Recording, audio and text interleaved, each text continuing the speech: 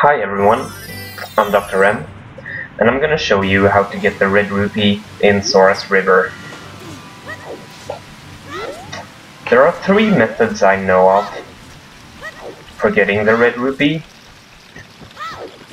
and I'm gonna show you 2 of them. Now the first method is one I used to use, but I would not recommend it though. You go down the waterfall as normal, but when you get to this waterfall right here, you're gonna want to face the left wall and target it. And then just hold back on your control stick like this. I'm now holding back on my control stick. Now when you got this, you're gonna start mashing B, and keep mashing B when you go over the next waterfall, and Link will do a jump slash. It looks like this. When you see Link getting the jump slash, you're gonna hold left on your controller, and you're gonna keep holding left until you get the Red Rupee. So don't let go until you get the rupee. Like that. And you're gonna get the Red Rupee.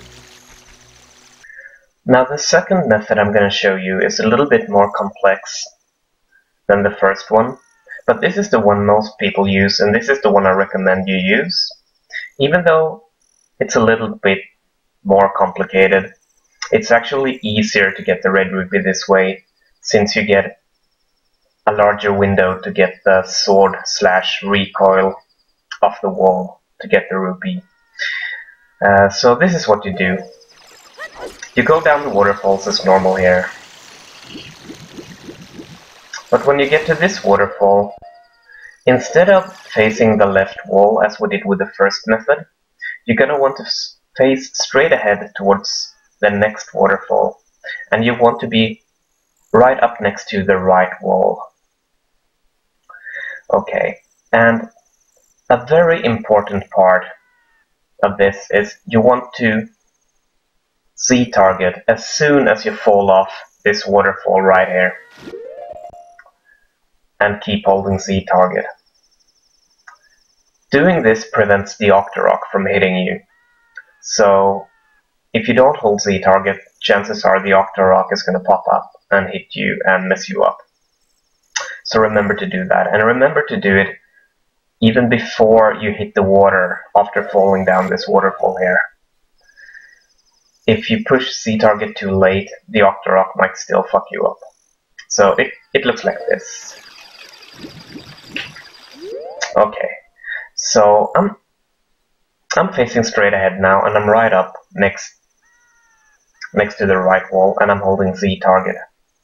You're gonna want to hold Z-target for a little while, and then release it so you can turn to the left, like straight left, and do a dive. Like this. Okay, so now I'm diving.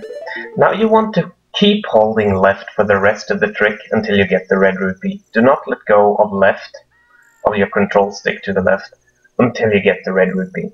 So now, when Link starts to dive, all you need to do is just mash B and hold left on the control stick like this.